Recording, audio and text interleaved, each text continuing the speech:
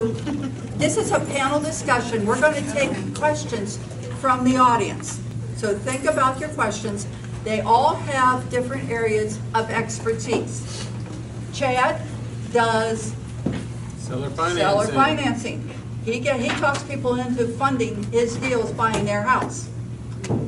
Rasheen is the official banker mortgage. He's the guy, the type of guy that you will see when you go to a bank. Now, the hoops you're going to have to jump through, the forms, what they require, what they want you to do. Steve is basically private money. He loans money to people. People like Steve loan money to people. They are the private investors.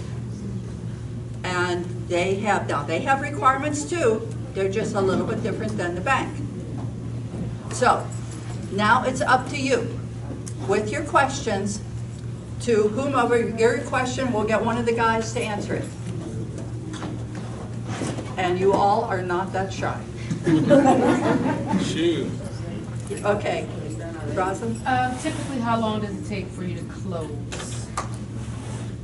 Can you please repeat the question? Okay, the question was, how long does it take to close? I'm going to put her on the spot. Are you talking with seller financing or with a bank? All three. All three. All three. Okay, with seller financing, basically you can close as soon as the title work's done. So usually we'll say 7 days is the soonest. For the banking, it's typically we ask for 30 days, just to make sure we have enough time for appraisal. Speak up. We don't have a mic. Sorry. For bank, traditional banking, we ask for 30 days for the minimum. So we have enough time to gather documents and close on time. Thank you. The attributes of private lending is primarily speed. So if the documents are in place, we can close within 10 days. We've closed as quick as 5 days, and I had COVID-19. So we had people working behind the scenes for me to close pretty quick. Okay. Any other questions? Yes? Do you like to tell them up front that you're interested in seller financing? Yeah, so I always, in that first conversation when I'm talking with a seller, I'll tell them that I buy two ways. I'm either going to buy all cash at a discount or I'm going to pay them over time.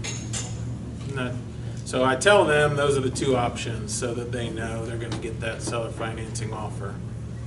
And I don't know, a lot of people think that it's like I need to convince them to let me pay them over time, right? Like it's almost something they don't want to do.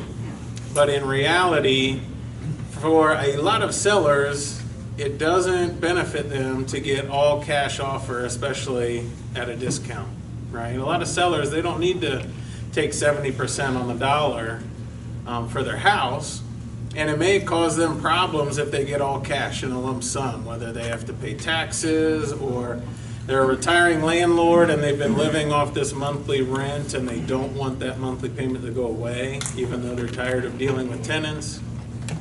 So there's a whole bunch of reasons that it really benefits them to keep getting that monthly payment. And so, yeah, from day one, I tell them that I'll make them that offer. I had a question for you. Yeah.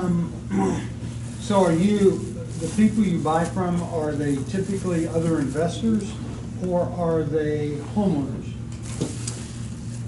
Me personally, I've done both. I probably have bought more seller finance deals from investors because they're used to getting monthly payments. Right. But there have been quite a few homeowners where, for whatever reason, they want that monthly income.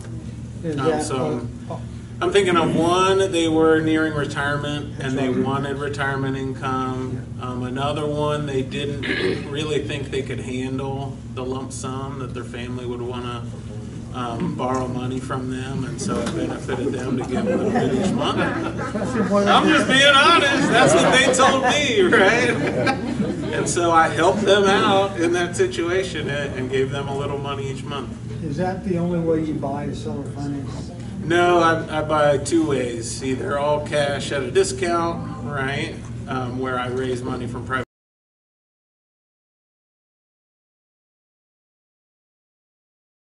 Greater Dayton REIA is a great source of information for real estate investors. You can learn what you need to do to succeed. You can learn the different opportunities that there are in the marketplace, and you can meet a lot of people that know about this from their own experience. It's a fantastic organization because you can network with more seasoned investors. You meet all kinds of different vendors each time, insurance companies, title companies. There's always a different group of people here. And even though I've been involved in real estate since '99, every time I come to a meeting I learn something different. You could also find contractors here.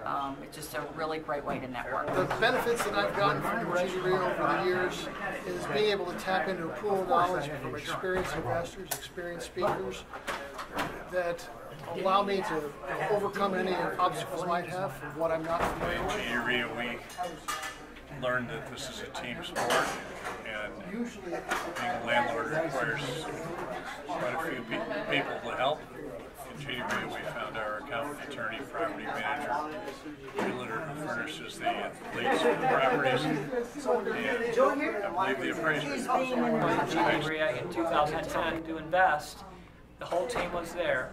I had a property manager, realtors who had deals, and now I have 4 houses that are all turnkey solutions. I've invested in private LLCs. I didn't bought a note. So by joining an organization like GD REIA, you too can learn how to be a good investor. And we are an approved vendor with GD REIA. We've been with you guys about 4 or 5 years now, and we love networking with the members, and we're here to help. So anything that they need help with, you can find us here every meeting and ask us whatever questions you need to.